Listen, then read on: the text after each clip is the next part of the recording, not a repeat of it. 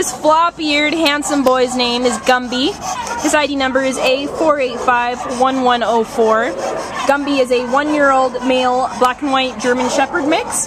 Came to the Baldwin Park Animal Care Center as a stray from Azusa on July 1st. No doubt because of the fireworks going on around our 4th of July holiday.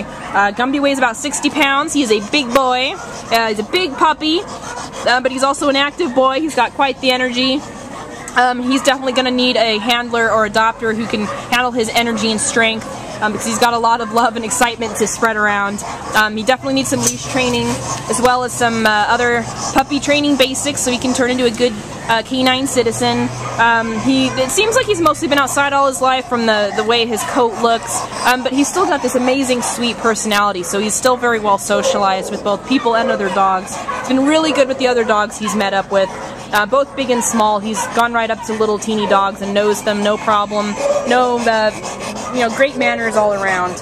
And he also takes treats very gently from his handler, so that might be a good way to help get that training started when he gets adopted.